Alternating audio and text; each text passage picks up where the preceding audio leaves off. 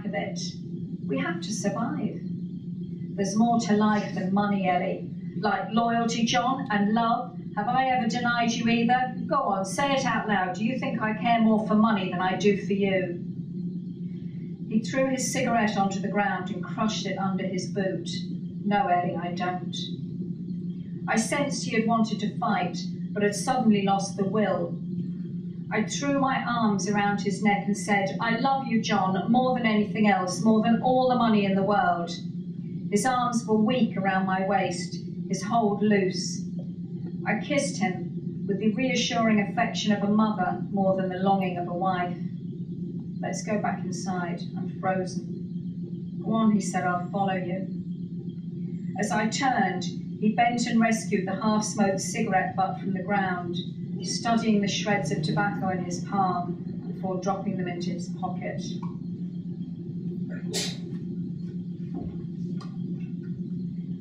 These bits of paper here.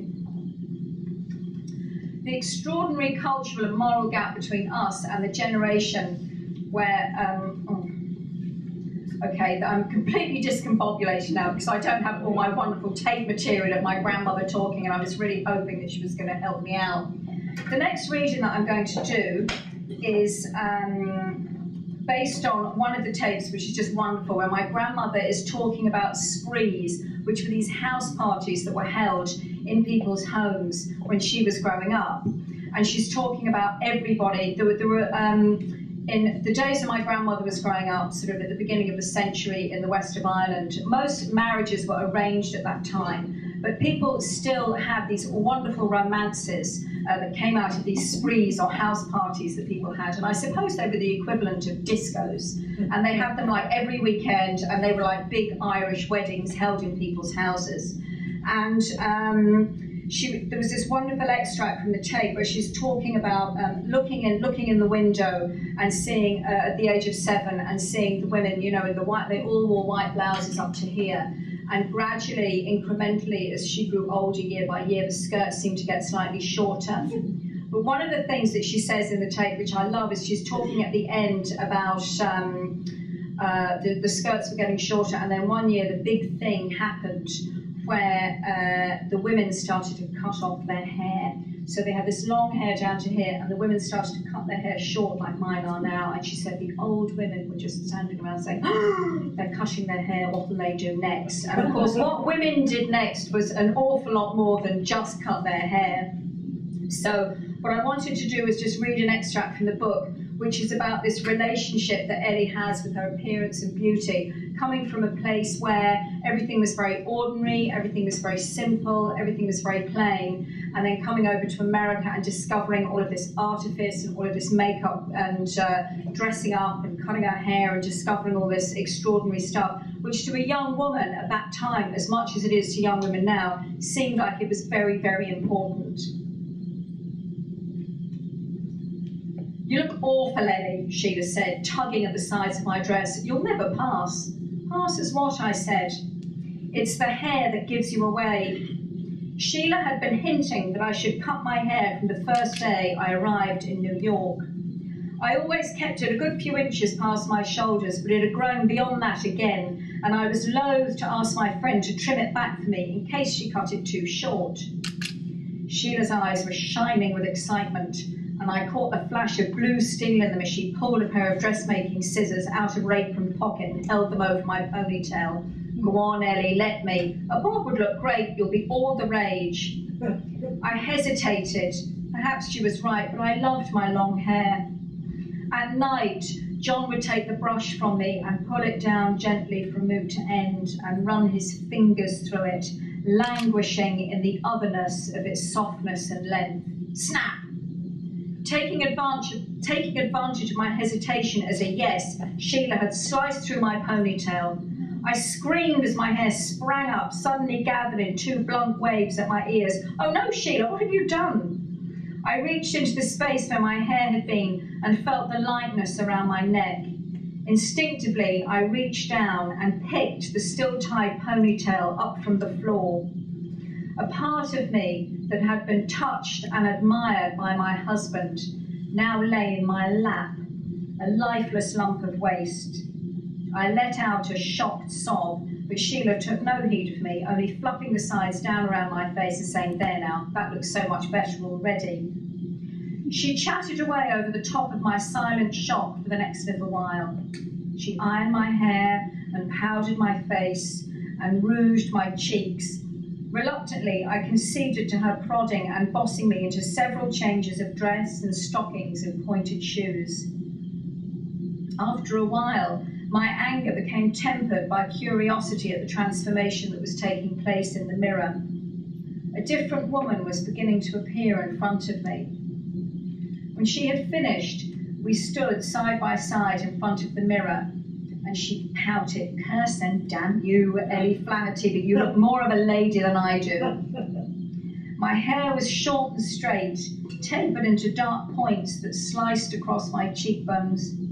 Sheila had lined my eyes in black coal, and they looked larger and bluer, an exaggerated version of themselves. My skin, always freckled at home, was now pale from the months I had spent indoors and made me look sophisticated and older. Sheila had finally chosen me a dress in dark navy with a mannish white-collared jacket of the same shade that came down as far as my mid-thigh. I bent my head so she could hang a long string of glittering glass baubles around my neck. They fell almost to my waist. She touched the bare nape of my neck and said, "You look magnificent." The other thing that I find interesting, I mean, I'm very lucky because I live in the west of Ireland and I see my mother every day, and so I'm actually living a life where I'm kind of straddling on top of my own family history.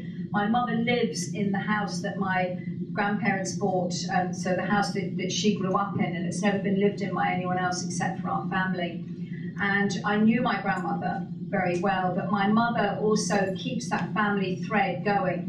You know, so it's always a subject of interest in our house, the difference between my life today and the life of my grandmother, and how that has been affected by history, if you like.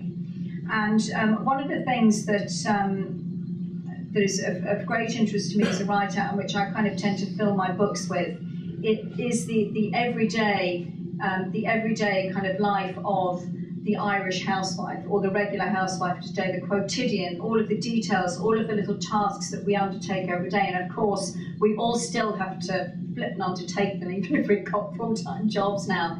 But the way in which a lot of those crafts and a lot of those skills of my grandmother's day have been lost to us in one, swoop, and in one great generation, and the realities of that. I mean, when I was growing up, the message that I got from my mother was very much, my mother was really determined, as was her mother, not to repeat my grandmother's history.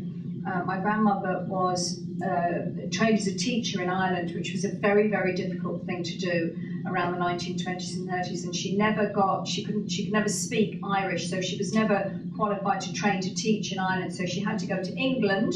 She went to England as a young woman. She learned how to teach over there. She got a teaching job. She came home on holiday, and then she met my grandfather, and she got married, and she was never allowed to work again, because under the laws of De Valera at that time, women weren't allowed to work. They had to stay at home and create this wonderful vision of Ireland that he had after the war. And so my grandmother was never allowed to work, and so she was very, very determined that both of her daughters would enroll in teacher training schools and become teachers and have this wonderful emancipated life that she didn't have.